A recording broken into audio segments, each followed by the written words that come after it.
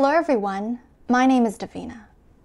The essay I'd like to read today is called, I No Longer Live for Money. The protagonist was treated poorly and ignored by others for being poor as a child. She was determined to earn more money, climb the social ladder, and get rid of her poor person label forever.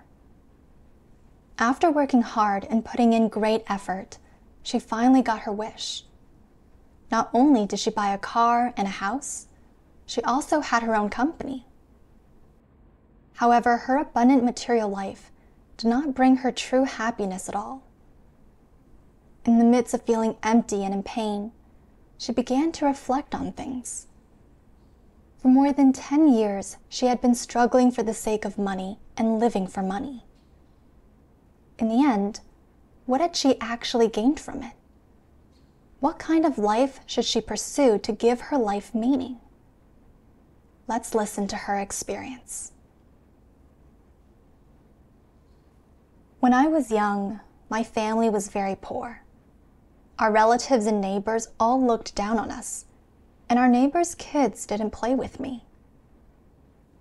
I remember there was one time when I cheerfully went to see if the neighbor's kids wanted to play. But when I was about to reach the entrance of her home, she suddenly closed the door. This scene is imprinted in my childhood memories like a stamp. It hurt my self-esteem very badly. Once I started school, my classmates and teachers also looked down on me.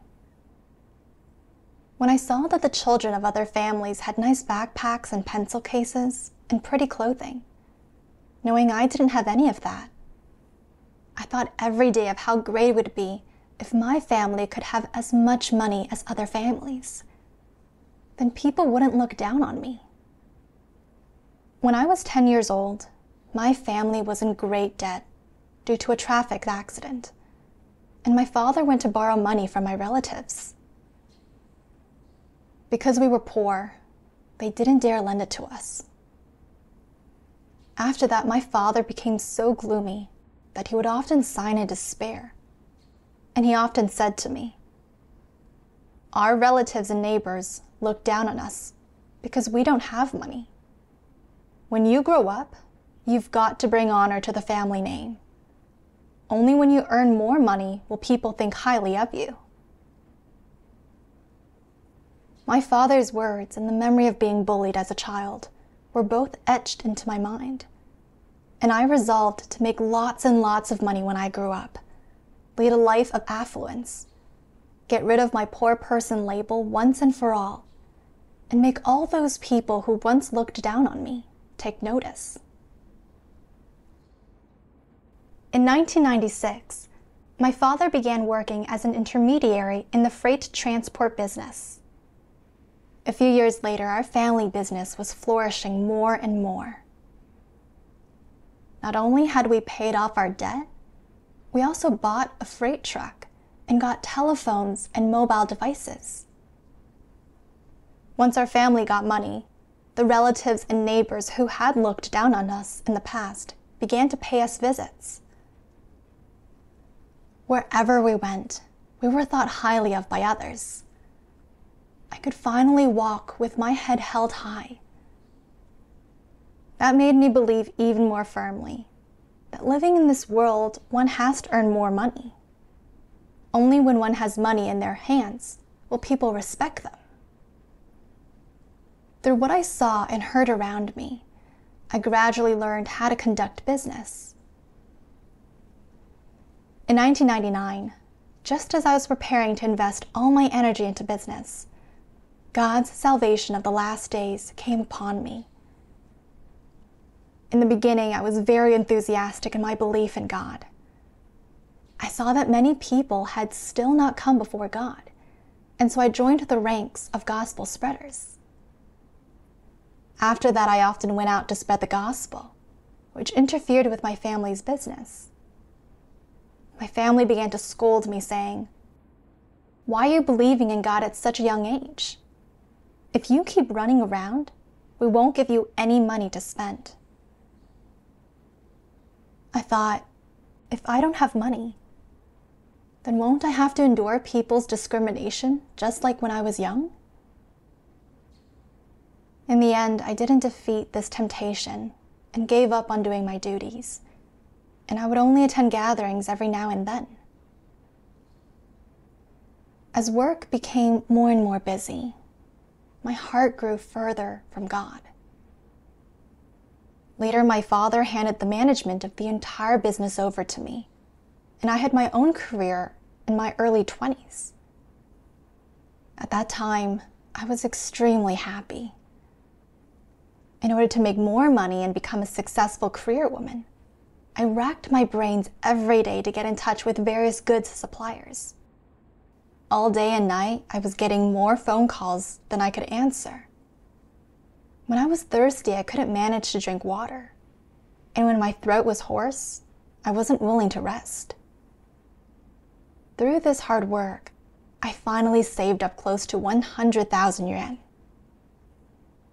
Although I suffered more than the average person during those few years, it was worth it seeing my purse gradually start to expand.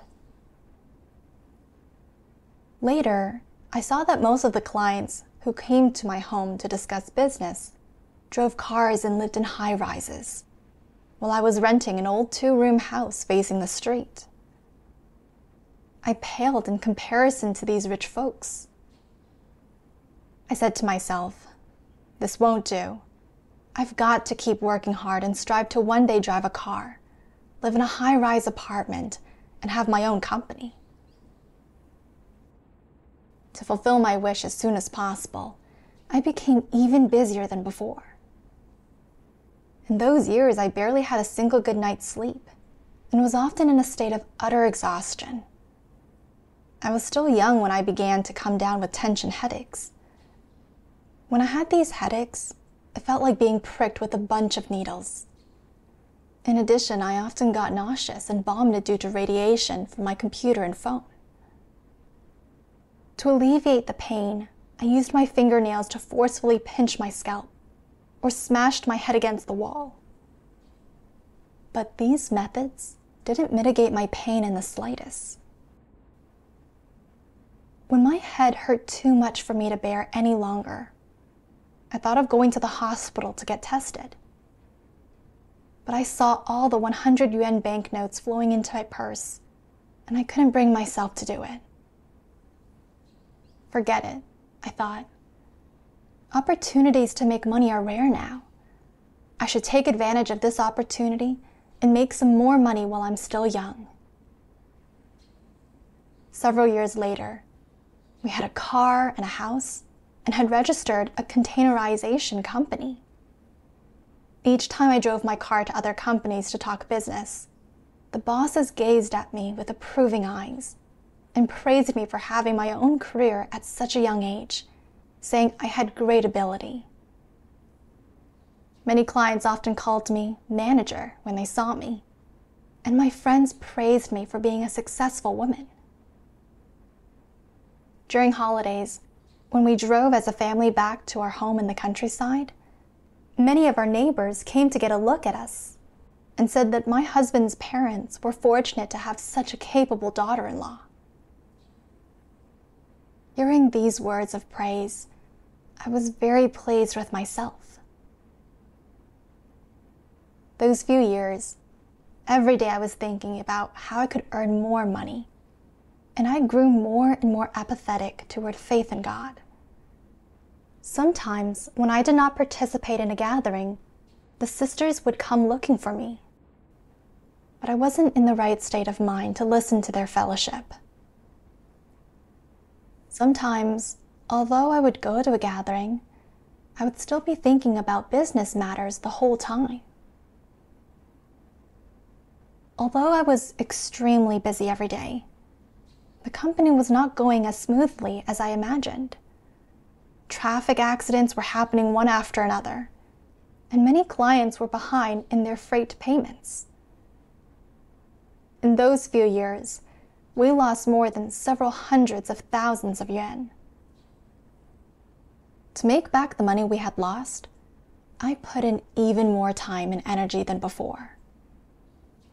With an extreme workload every day, My body was in serious overdrive, and my headaches grew more and more severe. Every day I felt that I'd be better off dead. Ever since we started having money, my husband would go out every day to seek pleasure and stay out all night. He even gambled and squandered a lot of money. We argued every day over this, and my face was often red with tears. I felt that living was too painful. I felt extremely helpless and also very puzzled. Now, I had already realized my dream. I had a car, a house, and a company. But why did I not feel the least bit happy? What on earth was going on? When I was in pain and helpless, I thought of the book of God's words that I had put in my office before. I turned to the chapter titled, "The Sighing of the Almighty," and began to read. At that time, it was very quiet in the office, and I kept on reading from the beginning. When I read the final passage, God's words touched my heart. God says, "Humanity, having strayed from the Almighty's provision of life, is ignorant of the purpose of existence, but fears death nonetheless. They are without help or support, yet still reluctant to close their eyes, and they steel themselves to drag out an ignoble existence in this world, sacks of flesh with no sense of their own souls. You live in this way, without hope as do others, without aim. Only the Holy One of legend will save the people who, mourning in the midst of their suffering, long desperately for his arrival. So far, such belief has not been realized in those who lack consciousness. Nevertheless, the people still yearn for it so. The Almighty has mercy on these people who have suffered deeply. At the same time, he is fed up with these people who lack consciousness, as he has had to wait too long for an answer from humanity. He wishes to seek your heart and your spirit, to bring you water and food, and to awaken you, that you may no longer be thirsty and hungry. When you are weary, and when you begin to feel something of the bleak desolation of this world, do not be lost. Do not cry. Almighty God, the Watcher, will embrace your arrival at any time. He is keeping watch by your side, waiting for you to turn back around. He is waiting for the day you suddenly recover your memory. When you realize that you came from God, that at some unknown time you lost your direction, at some unknown time you lost consciousness on the road, and at some unknown time acquired a father. When you realize, furthermore, that the Almighty has always been keeping watch, waiting there a very, very long time for your return. He has been watching with desperate longing, waiting for a response without an answer. His watching and waiting are beyond any price, and they are for the sake of the human heart and the human spirit. Perhaps this watching and waiting are indefinite, and perhaps they are at an end. But you should know exactly where your heart and your spirit are right now. When I read the words, waiting for a response without an answer, my heart, which had been in a deep sleep, was suddenly awakened, and I began to ponder. Who can wait for a response without an answer? Only God. Only God is always silently staying by people's side like this. God's words consoled my wounded soul and I couldn't stop my tears from flowing. In that moment, I felt that my heart was very close to God. In all those years of believing in God, I had never seriously read God's words, and my brain was always filled with thoughts of how I could earn more money and get people to think highly of me. Every day I dragged my exhausted body through managing a business. In the end, I gained generous material enjoyments and the respect of others. But what this brought me was my husband's repeated betrayals, as well as illnesses. I had not felt the slightest shred of happiness. Instead, what I felt was empty, in pain and helpless. All this pain was caused by keeping myself away and hiding myself from God's care and protection. 10 years ago, I heard the voice of God, but I did not cherish His saving grace or properly eat and drink His words, nor did I take up doing my duties. I was so rebellious, but God did not abandon me and always stayed by my side, waiting for my change of heart. When I was confused and helpless, God's words promptly consoled my wounded soul. When I did not regularly attend gatherings and was keeping away from God, He had the sisters help me again and again. But I was ungrateful and resisted. I repeatedly rejected God's salvation of me. I truly did not have any conscience or reason. The more I thought, the more I regretted and reproached myself. Crying, I prayed to God, God, I was wrong. I hate that I didn't read your words carefully back then and put my whole heart into earning money. I thought that if I had money, I would have everything. But after I gained money and material enjoyments, I actually felt so empty, in pain and helpless. God, the path I chose before was the wrong one. From now on, I want to pursue the truth and walk the path of believing in God once again. After praying, I felt extremely at ease and peaceful. I felt like a lone boat in the sea that had found a harbor to set my anchor. Like a prodigal son who had returned to the arms of his mother after wandering for years. I felt a sense of security that I had never felt before. After that, whenever it was time to gather, I would always schedule my business ahead of time. Gradually, I was able to feel at ease when I participated in gatherings. And I could usually make time to read God's words and do my duty in the church. But sometimes, when my business conflicted with my duty, I would choose my business and put off my duty in spite of myself. Because of this, I was tormented on the inside. Sometimes I would also think, when will I be able to be unaffected by my business and do my duty in peace? When I saw that many brothers and sisters were able to abandon their families and give up their careers to spread the gospel, my heart was touched so much.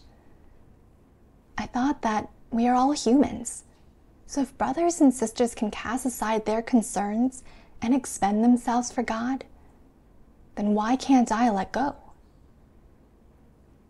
I hoped so much that one day I would be able to wholeheartedly invest myself in doing my duty. How great that would be. I repeated this thought again and again to God in prayer, hoping that God would give me more faith and let the day come when I was able to let go of my business and wholeheartedly expend myself for Him. In the summer of 2011, my headaches were getting increasingly severe. I really couldn't bear it anymore, so I went to the city hospital to get checked. The doctor said to me, "Your headaches may be related to the work you are doing now. If you want to improve your condition, best way is to not do this business anymore. Otherwise, your condition will get more and more severe."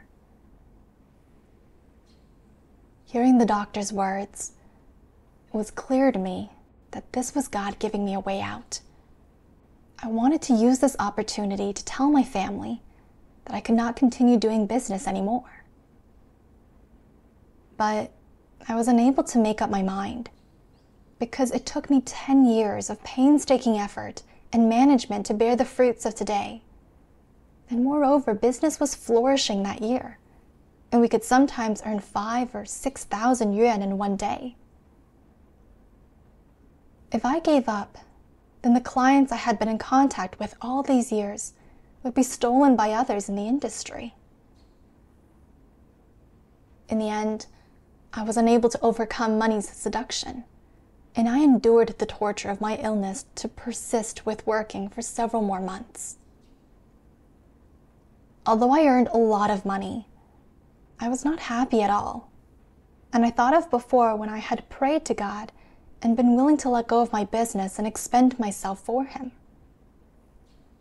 But now, I was still holding on to money and not letting go. I felt very guilty inside. So I prayed to God again, asking Him to help me let go of my business and expend myself for Him. One day, I saw God's words that said, "If I were to place some money in front of you right now and give you the freedom to choose, and if I did not condemn you for your choice, then most of you would choose the money and forsake the truth. The better among you would give up the money and choose the truth reluctantly, while those in between would seize the money in one hand and the truth in the other. Would your true colors thus not become self-evident? When choosing between the truth and anything to which you are loyal, you would all make this choice, and your attitude would remain the same. Is that not so? Are there not many among you who have seesawed between right and wrong? In contests between positive and negative, black and white, you are surely aware of the choices that you have made between family and God, children and God, peace and disruption, riches and poverty, status and ordinariness, being supported and being cast aside, and so on. Between a peaceful family and a broken one, you chose the former, and you did so without any hesitation. Between riches and duty, you again chose the former, even lacking the will to return to shore. Between luxury and poverty, you chose the former. When choosing between your sons, daughters, wives, and husbands, and me, you chose the former. And between notion and truth, you once again chose the former. Faced with all manner of your evil deeds, I have simply lost faith in you. It simply astounds me that your hearts are so resistant to being softened. Many years of dedication and effort have apparently brought me nothing more than your abandonment and despair. But my hopes for you grow with each passing day. For my day has been completely laid bare before everyone. Yet you persist in seeking dark and evil things and refuse to loosen your grip on them. What, then, will be your outcome? Have you ever given careful consideration to this? If you were asked to choose again, what then would be your position? Would it still be the former? Would you still bring me disappointment and wretched sorrow? Would your hearts still possess the sole modicum of warmth? Would you still be unaware of what to do to comfort my heart? At this moment, what do you choose? Will you submit to my words or be weary of them? Faced with God's questioning, I entered a state of reflection. I thought about how I prayed to God many times, saying I was willing to abandon my business and would expend myself for Him at all times. But when I looked at my daily income of several thousand yuan, I was no longer willing to abandon it. Was I not cheating God? I thought that although I was believing in God during these years, I had spent almost all my time and energy on doing business. My brain was full of thoughts about how I could earn more money, and I never cherished the duty that I should do. Whenever there was a conflict between my duty and my business, I always chose to satisfy the business side first, putting my duty in the back of my mind and not taking it seriously. These few years, I became a total slave to money in order to stand out amongst my peers. And every day I was struggling amidst the emptiness and pain, sinking further and further. Even though I rebelled against God over and over, He never gave up on saving me. When I could not participate in gatherings for the sake of my business, He arranged for sisters to support and help me. When I was facing the betrayal of my husband, the challenges of my business, and also my ailments, and was living in a state of pain and helplessness, God used His words to lead and guide me, and enabled me to yearn for the light and have the will to properly pursue the truth. When I would not let go of my business, God used the doctor's words to advise me. He has always been anxious and worried about my life, and has made such painstaking efforts for me. But I was constantly thinking about how to earn more money and did not consider my duty at all. I was truly so selfish. Now, God was still giving me a chance to do my duty, and I had to cherish it. I had to expend myself for the spreading of the kingdom gospel and do my duty as a created being. After I made my choice, some unexpected events took place, which made me see through the harm and consequences of pursuing wealth to some extent. One day in the winter of 2011, someone made a threatening call to my husband, saying we had offended someone, and asked my husband to send them 100,000 yuan to ensure his safety. Otherwise, they were going to remove my husband's arms and legs. Hearing these words, my heart began to thump with fear. I had only seen such scenes on TV before, and never thought that I would experience them firsthand in real life. Why was the world in such chaos nowadays? How could people's hearts be so sinister? In that moment, I suddenly thought that if I continued to do this business, it would truly lead to a fatal disaster. I thought that ever since my family had money, I had not spent a single day in peace, and now I had encountered this unexpected misfortune. Money did not bring happiness and joy. Later, I heard in succession about several truck drivers who delivered goods to our home who had died in car accidents. When I heard the news of their deaths, I simply could not believe that it was true. Among them, the young ones were only 20-something years old, and the middle-aged ones were only in their 40s. The ones who left the deepest impression on me were a husband and wife couple who would not hire a driver in order to earn more money and would work all day and night. In the end, they got in a car accident due to fatigue, and both husband and wife died. Even though they earned some money, they lost their lives doing it. What good did that money do them? I thought of the Lord Jesus' words. For what is a man profited if he shall gain the whole world and lose his own soul? Or what shall a man give in exchange for his soul? Thinking back to those years when I put my whole heart into climbing the social ladder, every day I was like a machine working day and night.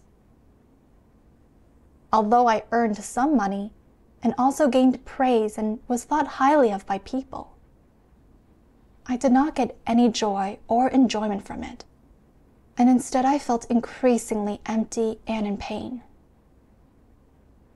For the sake of earning money, I came down with illnesses, and when my head hurt so much that I wanted to bang it against a wall, I was still unable to stop making money. I saw that money had me firmly bound up. Money is like a knife that kills people in cold blood. If I was still trying to earn money for all I was worth like before, maybe one day I would also be tortured to death by money like these people. After this day, I would absolutely not give my life for money anymore. It occurred to me that now there were still many people who could not see through this matter and were still splashing around inside money's whirlpool. They didn't see a direction for their life and didn't know how to live a meaningful life. I wanted to spread God's gospel in the last days to more people, to help people hear His voice sooner and understand the truth, and to no longer suffer from Satan's corruption and harm. I told my family that now my headaches were very bad, and that in the future, I would no longer participate in business matters. My family agreed and allowed me to recuperate. I was very happy. From my heart, I thanked God for offering me a way out. In 2012, after the Spring Festival, I handed over the entire business to my husband for him to manage, and I could read God's words and do my duty in peace. I felt extremely at ease and peaceful inside my soul. My mental health also gradually improved. What was even more miraculous was that without any treatment, my headaches magically went away. My heart was very moved, and I was keenly aware that this was God healing my illness and relieving me from the torture of my ailment and the destruction of my spirit. I resolved to properly do my duty and repay God for His saving grace. When my husband saw that my headaches were getting better, he pressed me to continue doing business, and I stated clearly to him my attitude of not wanting to do business anymore. When he saw I wouldn't listen to him, he used divorce to threaten me and said that if I continued believing in God, He wouldn't give me money to spend. Seeing how heartless my husband was, I was so angry that my whole body started shaking. Scenes of people looking down on me as a child appeared in my mind once again. I truly did not want to live that kind of life again. I felt very weak. If I did not believe in God, I could go on enjoying an abundant material life and the respect of others. If I chose to do my duty at all times, I would lose everything I had. My heart was in great pain and extreme torment, and tears flowed non-stop down my face. On one side was my duty, and on the other side was the career I had managed for many years. I didn't know how to make a choice. Crying, I prayed to God.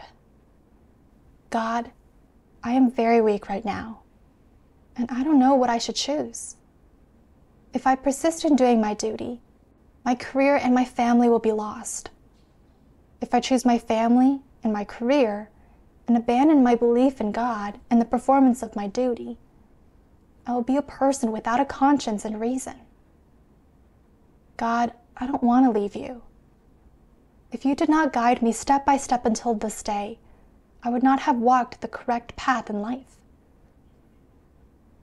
In the past, I did not pursue the truth and expend myself for you. Today, I cannot be unworthy of your thoughtfulness any longer. I want to properly pursue the truth and continue to follow you forward. God, please give me the faith and strength to make the right choice. After praying, I read a passage of God's words. You must suffer hardship for the truth. You must give yourself to the truth. You must endure humiliation for the truth. And to gain more of the truth, you must undergo more suffering. This is what you should do. You must not throw away the truth for the sake of a peaceful family life. And you must not lose your life's dignity and integrity for the sake of momentary enjoyment. You should pursue all that is beautiful and good, and you should pursue a path in life that is more meaningful. If you lead such a vulgar life and do not pursue any objectives, do you not waste your life? What can you gain from such a life? You should forsake all enjoyments of the flesh for the sake of one truth, and should not throw away all truths for the sake of a little enjoyment. People like this have no integrity or dignity. There is no meaning to their existence. Reading God's words, I felt as if He was addressing me face to face. In the future, you should properly pursue the truth. Don't live that vulgar life that you did in the past. Before, I did not pursue the truth, and I did not read God's words enough. I put my time and effort into doing business, wasting so much of my time. Now, I had to cherish the time ahead of me, and no matter how my family held me back, I could not abandon this great opportunity to pursue the truth. I said to my husband, "These few years I came down with illnesses trying to earn money. If I did not believe in God, I would have died long ago. As a believer in God, I am walking a bright and correct life path. Now that I have chosen this path, I must follow it to the end. You do not believe in God, but you cannot interfere with my freedom." Seeing that he could not hold me back, from then on my husband no longer bothered me about it. After making this choice, my heart felt so liberated. After that, I performed my duty at all times. Later, when I saw acquaintances driving in their cars, I would still feel a kind of loss. When I was doing business in the past and drove a car, people would think highly of me wherever I went. Now I rode an e-bike instead. When past acquaintances and clients saw me, they wouldn't say hello, and almost everyone I knew treated me coldly. Not only had I lost the halo I once had, I was also met with my family's scolding. You did 10+ toilsome years of business and then voluntarily passed it on to others. If you don't do business, let's see who will still give you money to spend in the future. I don't know what on earth you were thinking. You're truly too foolish. These offensive and probing words made me feel extremely disturbed. In those days, I was ill at ease and in low spirits every day. I thought, if I had continued to do business, I would still get others to think highly of me. But now without my business, if I don't have money in the future, how am I supposed to live? Before I knew it, I had become caught up in Satan's temptations once again. And in spite of myself, I began to think of a backup plan. In the dead silence of night, I would often toss and turn and be unable to sleep. I began to reflect. How come every time I am faced with the temptation of money, fame, and status, my heart always becomes disturbed? I wanted very much to find the answer to this question. Later on, I saw this passage of God's words. Money makes the world go round is a philosophy of Satan. It prevails among the whole of mankind in every human society. You could say it is a trend. This is because it has been instilled in the heart of every single person, who at first did not accept this saying, but then gave it tacit acceptance when they came into contact with real life and began to feel that these words were in fact true. Is this not a process of Satan corrupting man? Satan uses money to tempt people and corrupts them into worshiping money and venerating material things. And how is this worship of money manifested in people? Do you feel that you could not survive in this world without any money? That even one day without money would be impossible? People's status is based on how much money they have, as is the respect they command. The backs of the poor are bent in shame, while the rich enjoy their high status. They stand tall and proud, speaking loudly and living arrogantly. What does this saying and trend bring to people? Is it not true that many people make any sacrifice in the pursuit of money? Do many people not lose their dignity and integrity in the pursuit of more money? Do many people not lose the opportunity to perform their duty and follow God for the sake of money? Is losing the chance to gain the truth and be saved not the greatest of all losses for people? Is Satan not sinister to use this method and this saying to corrupt man to such a degree? Is this not a malicious trick? As you progress from objecting to this popular saying to finally accepting it as truth, your heart falls completely into Satan's grasp, and therefore you inadvertently come to live by the saying. Through what God's words exposed, I found that the root cause of why I could never break free from the shackles of money and fame. I thought back to what my father often taught me when I was young.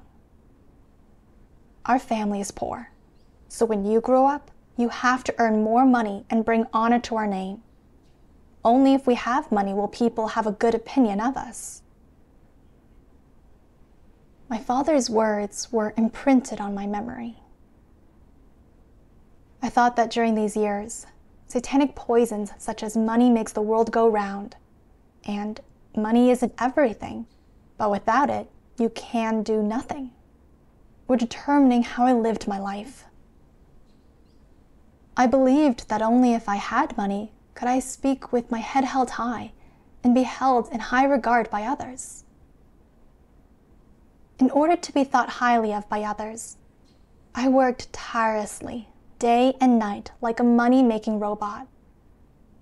When I was tired or sleepy, I was unwilling to rest, and when I was sick, I was unwilling to go to the doctor, in fear of missing a bit of business.